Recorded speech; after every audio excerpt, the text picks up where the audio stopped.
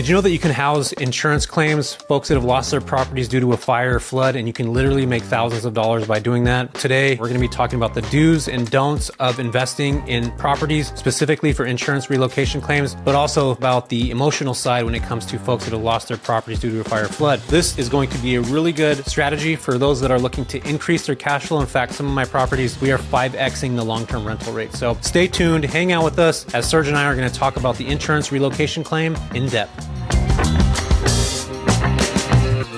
Serge Kozhukhar, and that's not the way to actually say his last name, but he gave me that information on how to potentially say it. I know I'm saying it wrong.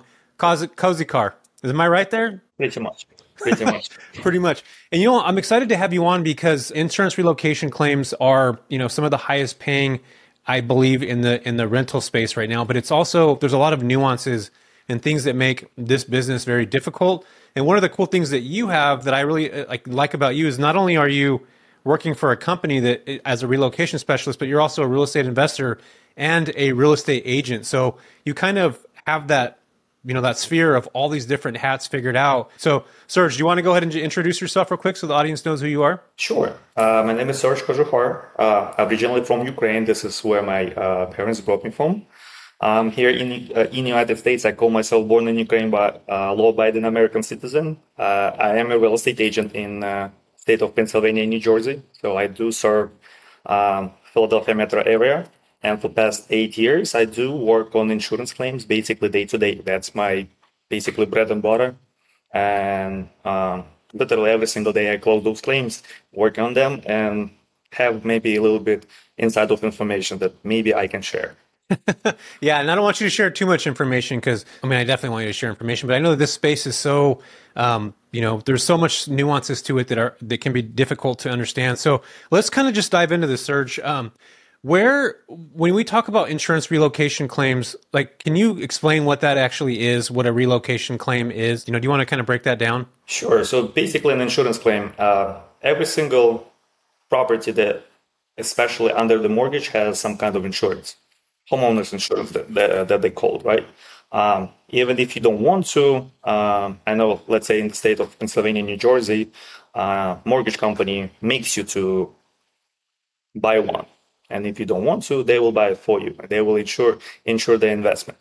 So in any case, something happens to your primary residence or investment property, such as water damage, fire damage, tornado, and such on and such on and such on, you will make an insurance claim. So while that insurance claim is happening and the insurance company are fully restoring your house or partially restoring your house, in most of the cases, you're not supposed to live in the house. And this is where that thing comes in, insurance claim. You need to live somewhere else. For the short term, the insurance company will furnish for you unless they find, let's say, mid-term or short-term rental. Got it. Yeah, so that's a really good breakdown of what it actually is. And do you know the nuances about what the claim is? I've heard loss of D coverage. Every coverage is different for every person, right? Absolutely. So there's not one specific coverage for everybody. No. So basically, every single person in every single state and every single city, the coverage are different. For the car, for the house, for the investment, for anything that you insure, there is a bunch of things that you can, let's say, buy extra, right? So even go back to basically your mortgage company. Mortgage company, they have a minimum that they want you to be insured.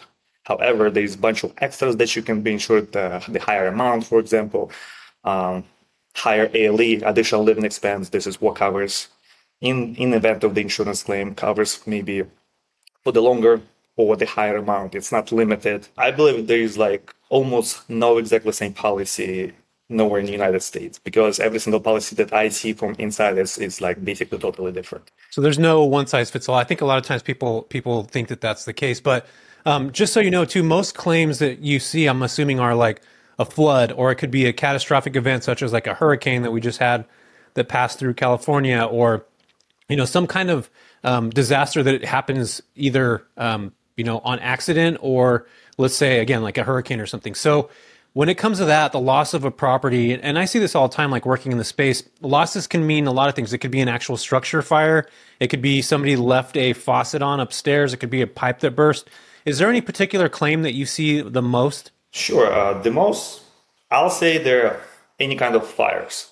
Hmm. Fire, smoke damage, and the water damage. Those are, I'll say, three the major ones. Obviously, I'm not talking about like California fires when it's like major event, or any kind of like tornadoes going through Oklahoma, or any kind of hurricanes going through Texas or Florida. That's like totally different. But on the daily basis, those are fires, smoke damages, and the water damages. I'll say the top three cause of damages and insurance claims. Yeah, I was reading a statistic actually by the it was the fire instruction. I don't remember exactly what it is. I wish I had the acronym in front of me right now, but they were saying that every 88 seconds in the United States, somebody loses their home due to a fire or some kind of flood. Like literally loses their entire home, or it's uninhabitable for over 30 days at a time. So if you think about that, that's a lot of claims that people are putting to these insurance companies a lot of the time. So that's one of the things I'm going to bring up to you right now is when it comes to the insurance claim side of stuff, like, is that process happen fast? Can you kind of explain, like, because what you work for Dan Housing, and I've actually worked with a couple people over at Dan Housing for many years now, and I really do enjoy the company a lot. So I want you to break down, or if you can break down, if like say I lose my home today, what happens on the back end when you guys are connected, or contracted, or connected? Can you kind of explain that? Sure. So number one, you gotta pick up your policy and call your insurance and make a claim. So you're not gonna lose your time.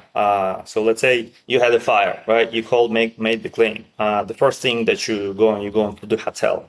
So the housing agency assigned any kind of, there's like about 10 of them. The insurance company signs with some kind of housing agency. So they will cover the hotel up until your insurance adjuster approve the housing. This is where my job comes in. I get the claim and I start to search for a short-term rental, mid-term rental, or just some kind of house, which is for rent, but I am negotiating the shorter term with the landlord, agent, management company, and so on. Usually, if I find it within a day, 2, 3, if everyone is on board, if the insurance adjuster approves the price right away, and if the people dislike the hotel and they would like to move in as soon as possible to the property, the process is like within a week. But again, just because there is a lot of people involved, sometimes it takes 2, sometimes it takes 3, sometimes even longer. But I'll say within a week or 2, if everyone is on board of the actual insurance claim filed, the family should be in the housing. So within 2 weeks of the actual incident. So that's something good to know, is that the actual, like, so say I have farmer's insurance and my property is burnt or whatever, some kind of damage that happens. The farmer's insurance will actually pay for the hotel that I'm going to go stay in with my family. So they're paying for that. But then on the back end, farmer's insurance is sending out to you guys to connect with the relocation specialist who's now going to go find housing. So can you kind of explain what that housing process looks like? Are you, and this is something that I've been able to build a relationship with you and other people over time. I think it's so important to have these connections and these kind of reciprocal relationships where we're able to help each other out. But what's the process that you go and do when you got that claim? Are you looking on Zillow? Are you looking on Airbnb? Are you looking on Furnish Finder? Like, what's your process? Do you have a database that you guys have already? Like, what does that typically look like? Yeah, so I think every account manager or SR has their own kind of system, more or less. Bigger company, they kind of give you like Zillow.com and other websites to search. I have basically for myself made a certain system that I go by. So I go by number one. I'm actually building a big database, and sooner or later I will have it like as a website too. So anyone will go in and put their property on and have like a pin dot on the map or something like that. Number two is I like compass.com. It does not cover 100% of United States, but major cities. That website basically pulls out every single listing as on MLS for sale and for rent. So as the Compass agent, I'm able to get phone number and the email of the agent that represents the property right away. Got you. So I contact them and I email them. Then the next one will be Zillow.com. And I guess the last, which I don't use anymore, I used to use Airbnb a lot. But, when you book something like from Airbnb, you cannot be 100% sure that your host extends when you need to. No flexibility. Yeah, so we prefer to sign the lease. When we sign the lease, for example, for 3 months and then months to months, we say it's got to be in the lease that we do months to months up until we provide you like a 30 days notice to vacate. Right. Okay. With the Airbnb, sometimes it doesn't work out and it's basically a pain in the butt. So you need to move them out or relocate them in the middle of their house is not fixed. It's basically double job. And first you had like 3 months or 6 months when you move people in. At that time you will have a months to months, and months to months it's almost impossible. It's always possible to find something. I have a bunch of different examples. Even with 25 cats, we can't find anything, but it just takes time and money. Yeah, I love that. I love that analogy of 25 cats because you've probably seen that before. 25 cats and one possum. I have no idea how the possum came in and like to that family, but it was 25 cats in the possum. It was Reading, Pennsylvania. I remember it was the middle of February. They had a fire. Yeah, it was a pain. How can you explain to the people they have 25 cats? The first question is like, why would they have 25 cats? Yeah. Like, I don't know, but they have 25 cats. Yeah, that's I mean, I have one cat and that's I mean, that's a lot. So 25 is like I can't imagine. And that's the thing too that I want everybody to realize, like when somebody loses their home, that is such a crazy event that emotionally, physically, like that's a toll on your body. And I remember, Serge, I'm going to tell you guys a story real quick. I used to be in this business. I cared about making money. Like everybody, just like everybody wants to make money. But there was one woman that I met, and I actually met her at the property, and she sat me on the dinner table and she said, Jesse, we lost everything that we had in this fire. We're in 3 different hotels right now. And I just want to be able to sit with my family and have dinner every night. Like that's the only thing that I want. We can't do that now. We've been in the hotel for 3 weeks. We haven't been able to find the right property. And she was like crying to me, Serge, on the table. And her son was there.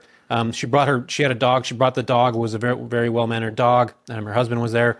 And they were just like, that moment right there changed the way that I looked at this as I'm not about making the money anymore, which money is great again, but now I'm going to serve people. Like that's where my business model changed. And you know what, Serge, after I did that and I started putting those people first, my business like started to take off because it wasn't the financial part that was driving me anymore. It was more of like the humanitarian. I want to be able to help these people. I want to be able to find a comfortable housing where they can literally just, the most basic thing is having a meal at a table together, which, a lot of us take for granted in a lot of ways. So for me, that happened. And all of a sudden, 2018, my mind shifted. Like, how do I serve these folks as opposed to make dollars off them? Because again, at the end of the day, these insurance companies do have money, Serge. Like it is true, and they're paying higher amounts of money. But also, again, that there's a human element to this that I think is so important. Do you see that often, Serge? Is that something that when you connect with these families that you hear? Or?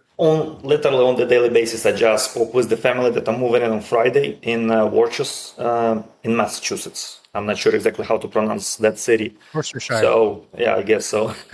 So basically the family, a freaking 18-wheeler went through their house in the middle of the night, So they basically, it wasn't the fire, but it's all like they lost everything and as of right now, usually you're not getting anything more than 6 months. So when I get the claims, usually it's from 1 month to 6 months, 3 months, 2 months in California, it's like 3 to 2 months if it's a water damage. Now I got approved 9 months right away and then months, 2 months. So how long it's going to take to restore their house?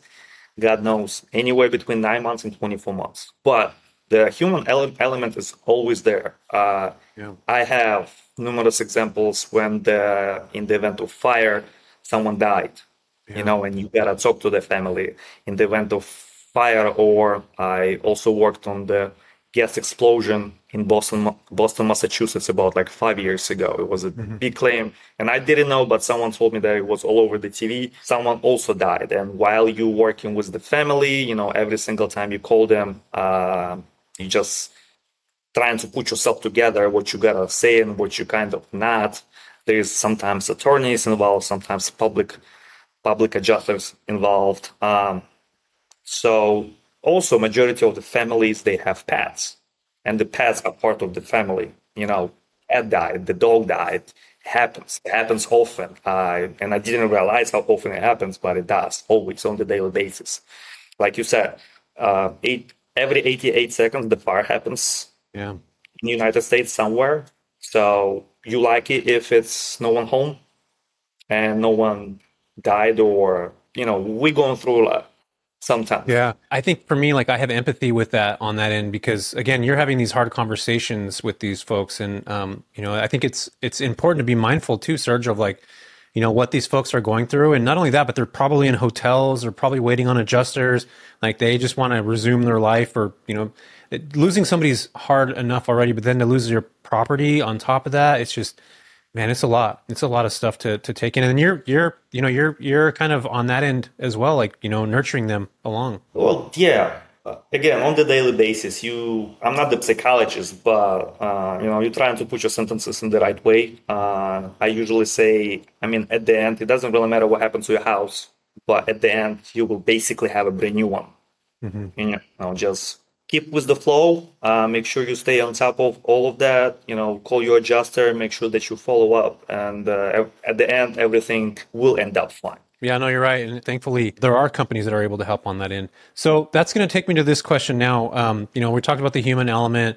I do feel that that's most important. And then the financial element is a tricky one because there's not, and I'll just give you guys an example of like some of my properties. In fact, a property that I had with you guys, Serge, over at Dan's, my mortgage on my property is $2,000. We got a claim from, it was a family that lost their fire probably about 30 miles away from their home. They lived in another city and they couldn't find anything that met their needs. They had a dog. They had 4 adults that were living in one home. So it was like a husband, wife, and then grandma or their mom and their dad. So it was 4 adults that were living together. They couldn't find a place that would suit them all because they had their own space.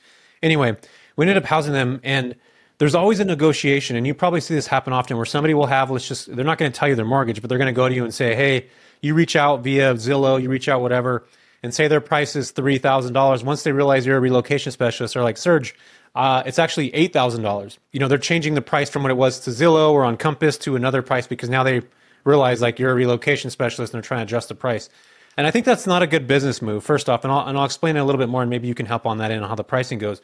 First off, if you're listing your property at, let's just say $3,000 and you talk to Serge and all of a sudden now it's $8,000, that's not an ethical business move. Like, it's just not, you know what I mean? And plus, you're probably just passing that person off. You're probably not even thinking about them anymore, right? Once that happens, do you see that happen often?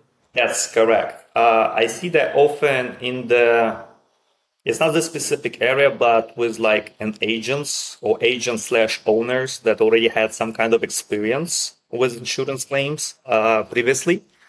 And they basically trying to get as much as they can, Yeah, without even explaining the situation or so on. I literally at least once a week, especially when I work with the big cities, at least once a week I come across someone like that. Mm-hmm. Sometimes they follow up, and then the price again dramatically changes, but into my way. Yeah.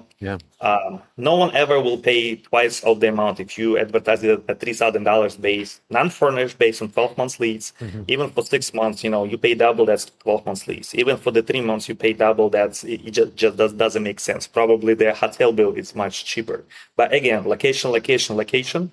Right. It depends how much of the hotel. There's a lot of things or strings that we can pull, and they're all different. That's one of the things that I wanted to actually talk to you about, because we just talked about this at the beginning of this conversation, is that there's every single person has a different loss of D coverage.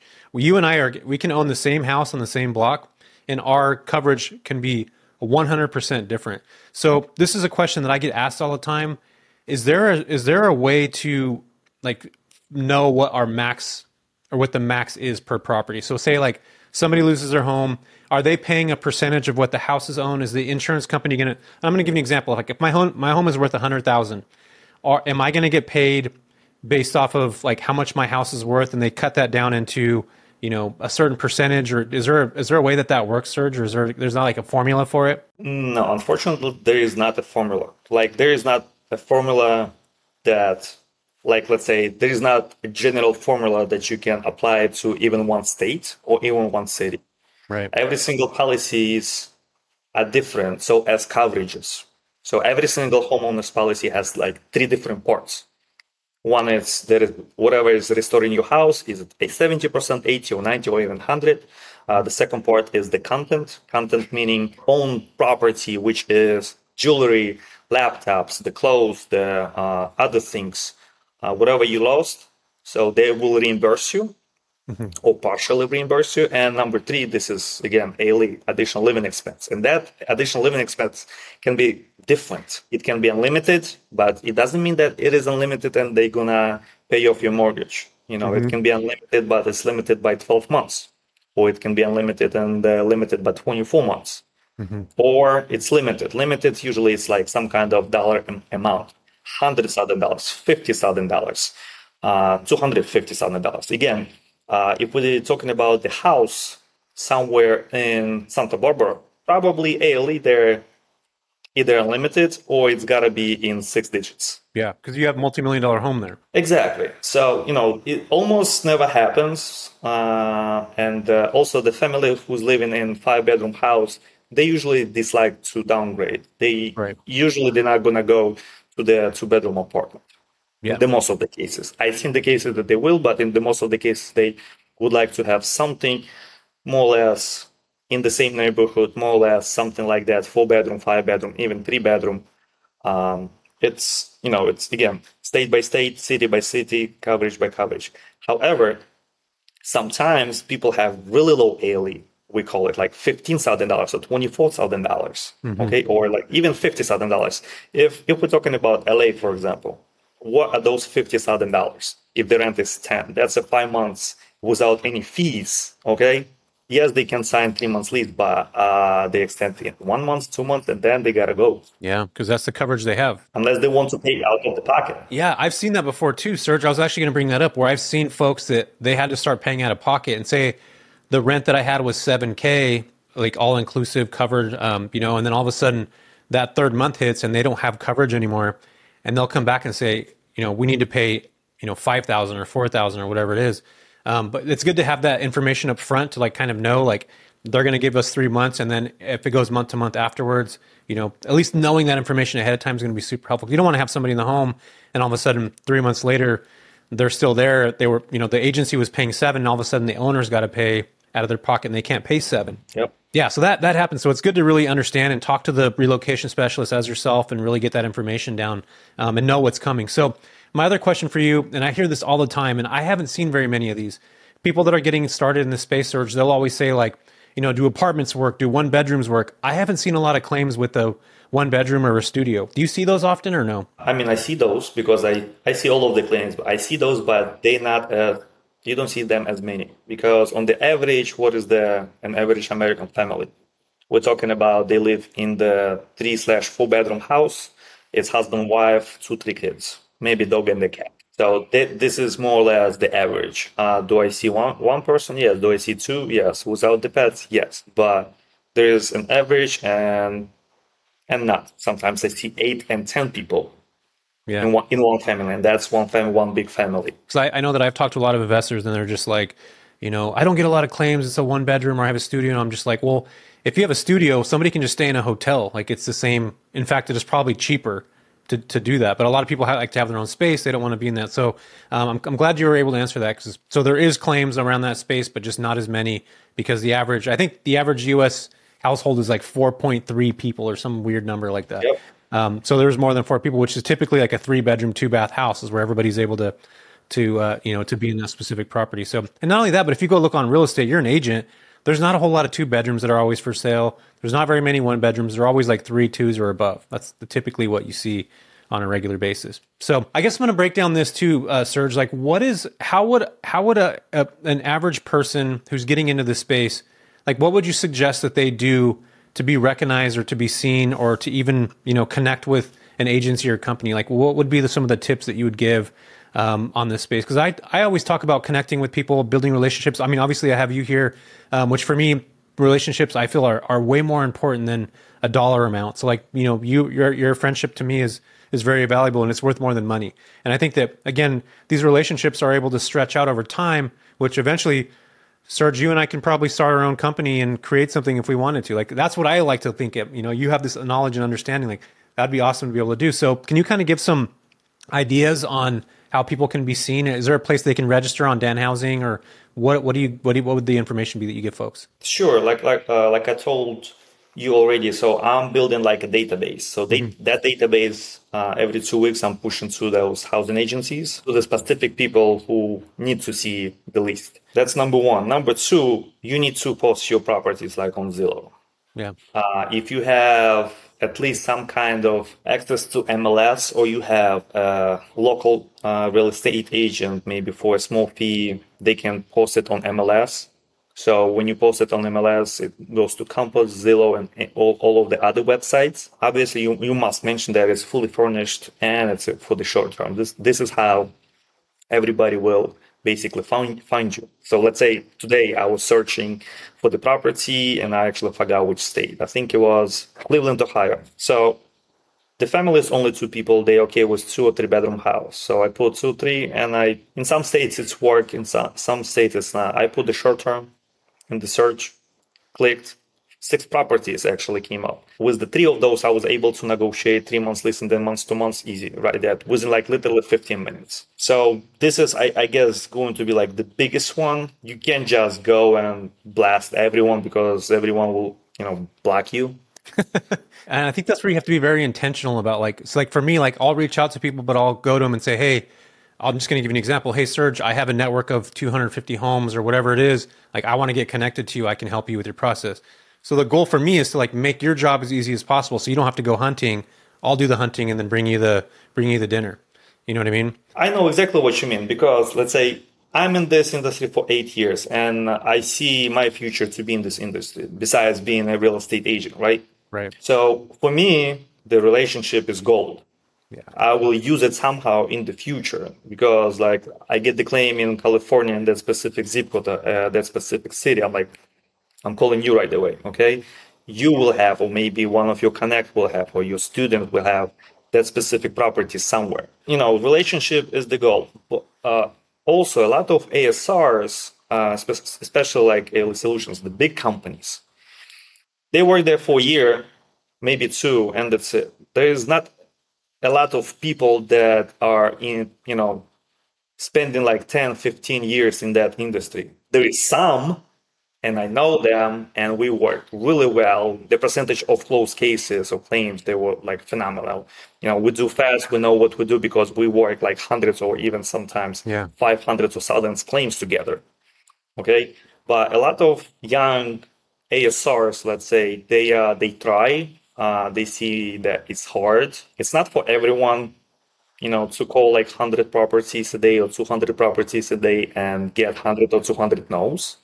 I mean, when I started 8 years ago, it was actually really hard, but then it's clicked. And as of right now, you tell me no 1,000 times. I don't really care. My goal is to find the property. Yeah. What is an ASR? So is that like a bigger company, like an adjusted? No, it's like a relocation manager, but in one company they call them ASR, and I forgot exactly what does that mean. Something like account executive, service representative. Here you go. Yeah. Yep. I got it, Serge. I got it. Yep. And basically what those are is relocation specialists, right, Serge? Like that's just a different term for them. Every single company, they have their like a small different terminology. How they call those people, some of the claim manager, some of like general manager, they are totally different general managers. They are a different company, but they basically doing exactly the same job. Got you. Yeah. There's always different names for different companies. It's so important to learn that. So what's the negotiation process look like for you guys? Because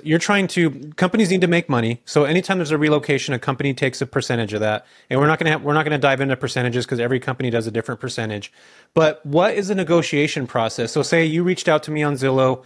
I have my property for $7,500. I'm specifically trying to go after these companies. And you know that the claim is like, $5,500. How do those negotiations normally work? Or, if somebody's priced too high, do you automatically just cut them out? You're not even going to try to communicate with them? Or do you like move along right away? Because sometimes I'll send messages to people and then I'll get ghosted. Nobody will respond back to me. And then I'm reaching out to you saying, hey, Serge, I'm here. I'm still waiting for you. And a lot of times you're waiting for the adjuster to get back to you. So sometimes those processes take a while, but the negotiation space, like, can you kind of dive into that a little bit, like what that looks like? Sometimes they will be open and they will give me a specific amount. And that specific amount, let's say ALE, additional living expense. Let's say it's $50,000. $50,000 in somewhere Tennessee or Oklahoma or Alabama can be a lot of money. Right. But again, if we're going to LA, New York as the New York City, it depends on what the house they want or they prefer. It can be like a 1 month of rent or 2 months or 3 months of rent, Right. you know? So the negotiation is this. In majority of the cases, you, me, or anyone else, I don't even know what is the amount of money. There was numeral amount of time that I spent and I provided. I thought the beautiful house, but it was over the budget. And then guess what? A day later, they're like, "Oh my God, I'm sorry, they have low ALE, $25,000 or like even $7,000 would not work. We need something under five." The negotiation is this: if I know that amount of money, obviously, if I let's say have a claim and it was approved for 6 months, so I'm assuming that $50,000 needs to cover this 6 months and at least 2 months of extension. Right. I mean, the restoration of their house literally can take 24 months, literally. Right. But I need 6 months plus a little bit. So if I know that amount of money, obviously I'm gonna go to like Zillow or Compass.com and put, that I'm searching something like under 5 or 4 or 3 or at least some kind of thing. So I will see something cheaper. Overall, there is no general rule. I just go by the area. So if I have their address, so I try to relocate them as close as possible. So I see what the house they have. Let's say it's 4 bedroom, and I'm trying to, if they have kids, and they trying to be in the same school district. But again, if there is nothing and you're not willing to stay in the hotel, probably you will sacrifice and move somewhere else. Basically, I send the general email to the agent first, and I'll do it, let's say, if one zip code, let's say it's small zip code and it has like 20 properties. So I send like 20 different emails or same email to everyone. And then if no one calls me back while I'm doing that, I start to call. When I negotiate, me personally, I tell them that we're willing to pay more than the asking price, so we're willing to pay the premium. And I ask them to give me the amount of money because sometimes what I think is fair, but they come in even lower. So why would I pay more if they will agree for less? Okay. Also, there is no general rule of that. If there is no pets, and we're talking about 6 months, I'm trying to offer about anywhere between 15 and 35% over the asking price. Yeah. But again, it depends how many people, where we at. There is like way too many things. And I'm glad you brought that up because a lot of people think that like, I'm going to buy a home. It's going to be a 3-bedroom, 2-bath, what the average person wants. I'm going to go after relocation companies and expect to get their place booked. Like, it doesn't work like that. It has to be, and you just said this perfectly, it has to be the right zip code if it's available. There's kids that are involved. They got to go to the same school district. So there's so many circumstantial things that come along with this that if you're buying an investment just to serve families that have lost their home, like you're going to put yourself in a really bad spot because it doesn't work like that. Somebody has to lose their home in that vicinity. They got to like your property. They got to be able to negotiate with you. You got to find them or, have somebody in the sphere. So there's so many different variables. So again, like if anybody's looking to get in this space, it's not easy. And you probably see it, Serge, like you're an investor too. Like picking the right property is sometimes difficult. But I think like for me, a lot of the claims that I get are 3, 4, even 5-bedroom homes. That's worked. I can't rely on that entire year for those to get booked by a relocation company. So it's really important that everybody understands like it's so circumstantial that it has to be in the right place, the right time. Families got to walk it. They got to see it. Your place has to have availability, which is why I always talk about creating a network and communicating, which is, how you and I got connected is being able to help you build your business or being able to help you find housing. Like you got stuff going on. You probably working with so many claims already at the same time. So like relieve Serge of some of the stuff that he's got going on. And again, these claims, they don't come just like claim after claim. It's so circumstantial. Can you kind of add on that too, Serge? Sure. Every claim is different. I always tell that. I had so numerous phone calls when the people still, I get the emails. I ask always, if you have a property, You can always send it to me, update me every 2 weeks if it's still available or not. Hmm. But I ask people, please do not expect me to book it. Yeah. Please advertise it somewhere else also. Hmm. I hate people when they think that I am able to book their place right away. Right. You know, you gotta find with the midterm and the short term rentals, you gotta find a lot of kind of several different like streams of income. Yeah. Is it VRBO? Is it Airbnb? Is it Zillow? Is it your own website? But Hmm. I feel like try to advertise it in the most places possible. And relationships overall is a gold. The more you have, more people knowing you, more people would like recommend you, right? Or if they have an ability to use your property, they will call you. And this is something that I hear all the time, and you probably get annoyed seeing this. You have people that will hear me talk about these things, or hear about other people in the space talk about insurance claims. We just had a guy that got a booking in Beverly Hills, Serge, for $34,000. Like one of my students, crazy booking, $34,000. But again, this is like a mansion home, huge, and that's per month. And I mean, it was a massive home. But at the end of the day, I can't go to you and say, hey, Serge, get my property booked, and expect you to be the savior. And I think a lot of people, sometimes they think when they connect with somebody like you, they all of a sudden you're going to save them with their property. Like, it's so far from the truth. In fact, I love that you said, like, these are other different streams of income you need to be looking at. And that's what every smart business person is going to do. They're going to have multiple different avatars, multiple different companies. Insurance is part of that spectrum: Airbnb, VRBO, short-term rent, corporate housing, business communication, travel nurses. You can't just attach yourself to one industry and expect to have Serge like save you from that. Like, you can't do that. And I think that's one of the things that I always stress to people. Or even you'll probably have people reach out to you, say, hey, Serge, where do I invest at? Like, you are an investor, but you're not going to go out and say, hey, I see a lot of fires in, North Philly or whatever. Like, you're not going to say that. That's not your job. That's not your role. And I think a lot of times people will call and, say those things to you. In fact, I've had a relocation specialist come to me and say, hey, I get people that ask me like where to invest, and I'm not an investor. Like, those are the worst things that you can ever ask a relocation specialist. You should be thinking like, how do I help them? How do I solve problems for them? How am I able to communicate other properties that are in my sphere so I can help them find listings that are being booked? Thinking outside of the money aspect, and how can I serve Serge, or how can I serve somebody at Dan Housing?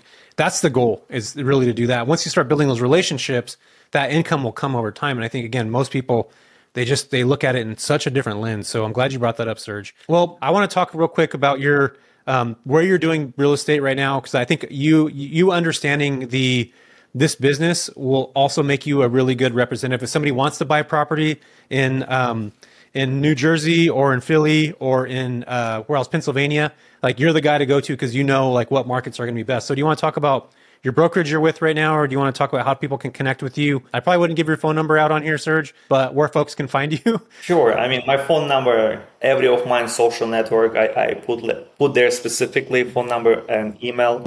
I'm not I like to talk, meaning like I like to help people. Yeah, if you need to purchase, sell, rent a house, I'm the agent with Compass. Compass is the biggest brokerage in the United States, and they achieved it within only 10 years. I like the culture here. I like the brand. I love it. I like the people. I like to work. We cooperate without ego. We dream big. Everything is great in this. Me being as a real estate agent with this company, I do serve Philadelphia metro area, anywhere between King of Prussia, Pennsylvania, and the Princeton, New Jersey. If you want to buy, sell, rent, if you want to invest in this area, more than welcome to shoot me an email, call me, or follow any of my social networks, LinkedIn or Instagram.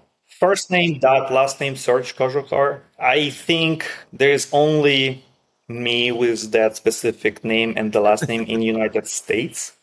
So if you go into Google me, I don't think that you're going to miss. So there's only one Serge Kozhukhar, is what you're saying. Pretty much, yeah. I Googled and I tried. Yeah, it's only me who's coming up. Yeah. And this is what I really like about you, is that not only do you understand the insurance space like extremely well because you're in it, but you're also an investor and you're also a realtor. And I think those things alone, like if I was investing in those markets, I would reach out to you and say, hey, Serge, where can I buy?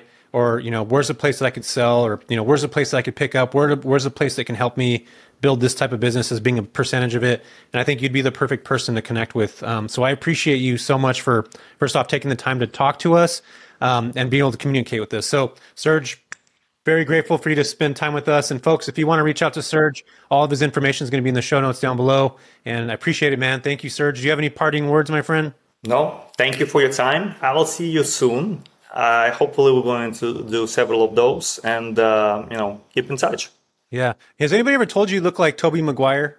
One person. Tobey Maguire. This guy looks like Tobey Maguire right now. That's the Spider-Man from like you know who Tobey Maguire is? Yes, I do know. Someone told me, I'm like, no, I'm not. Why? Dude, you look like a young Tobey Maguire. I love it. If you guys think that Serge looks like Tobey Maguire, leave a comment down below. Serge, I appreciate you, man. I look forward to the next Spider-Man movie. I look forward to having you on here again and connecting with you. All right, talk to you.